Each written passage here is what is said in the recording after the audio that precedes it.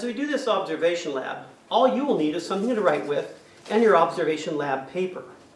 What I'm going to do is tell you a story about a science class that I was once in. And as I tell you the story, I'm going to be doing certain actions. I want you to listen to my story and write down observations of the actions you see me doing. So you don't have to write down the story. Write down careful observations about my actions, the things you see me doing. And be as careful as you can in my observations that you write down. So here we go. When I was in the 8th grade, I had a science teacher, and he taught us about astronomy. And one of the things he taught us about astronomy was about the planets. Particularly, I remember him saying that Saturn had 3 rings around it. Later on, he gave us a test, and on the test, one of the questions was, how many rings does Saturn have?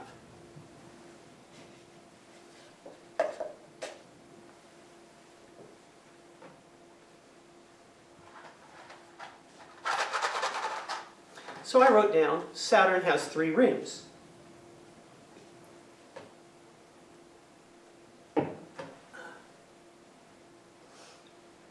Well, when I got the test back, he had marked that answer correct, that Saturn did indeed have 3 rings.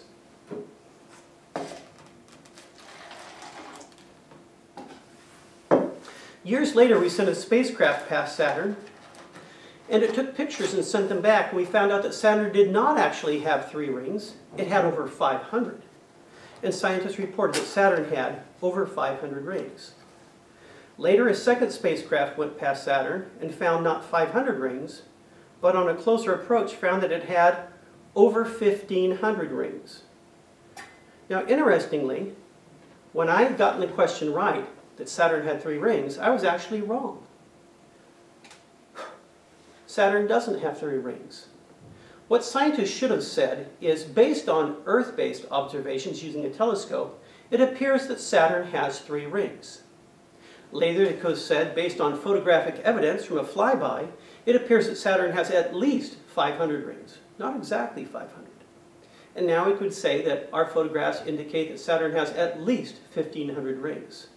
So scientists had jumped to some conclusions. They had not made very careful observations and conclusions. So at this time, my story is now over. If you wish, you may pause the tape so that you can write down all the observations that you've seen, everything that you recall me doing. Go ahead and pause the video at this time.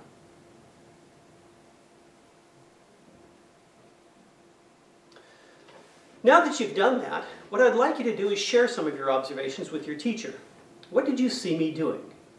For example, maybe you mentioned that I put on my lab coat. Maybe you mentioned that I buttoned my lab coat. But did I button it up from the bottom or down from the top?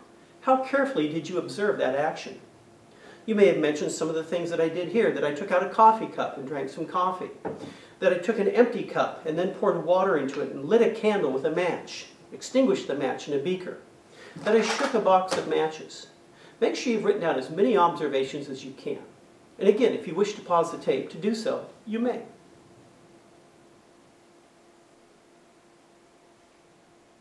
Now that you've done that, I'd like you to write down a percent next to each observation. A 100% means I am absolutely 100% sure that this happened.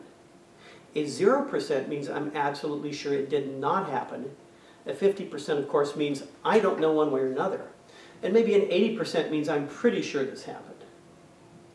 For example, you may have written down that I took a drink of coffee. But are you 100% sure this has coffee in it? Do you know if this cup has anything in it? You saw me shake a box of matches. Maybe you're 100% sure of that. So next to each observation, write down how sure you are of each one.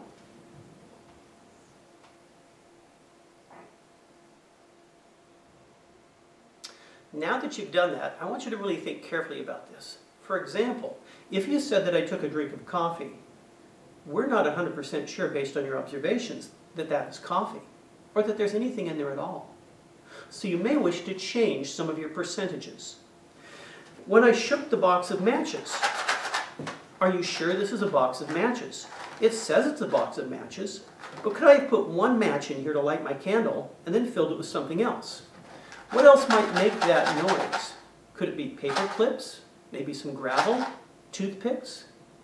Are you 100% sure that this is the box of matches? Take a minute now and go back through all of the observations and see if you want to change your percentages on any of those.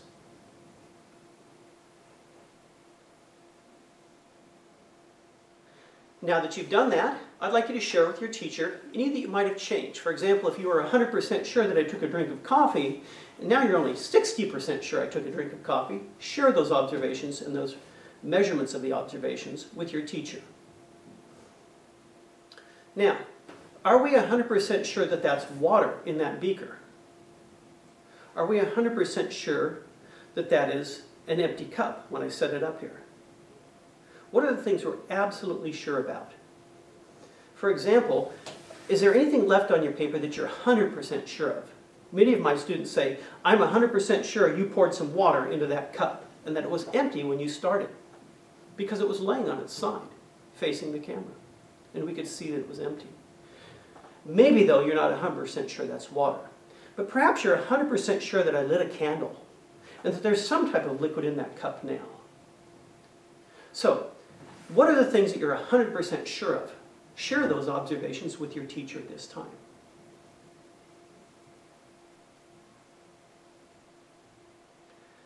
Now that you've done that, I want you to go back and rethink this a third time. You're probably 100% sure that I poured a liquid into this cup, maybe 100% sure that I lit the candle, 100% sure that I threw the match into this beaker. So you're 100% sure that I poured a liquid into this cup. And 100% sure that I lit this candle.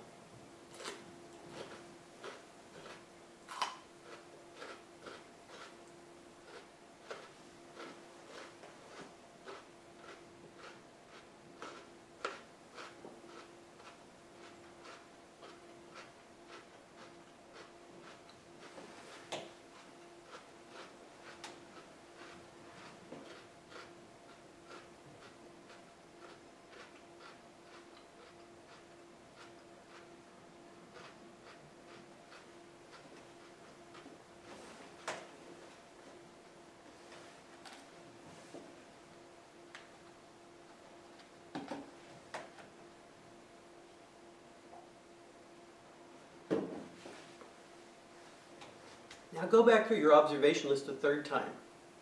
What are the things you're still 100% sure of in your observations? See, scientists have to be extremely careful with the observations they make and the conclusions they draw from those observations. Thank you.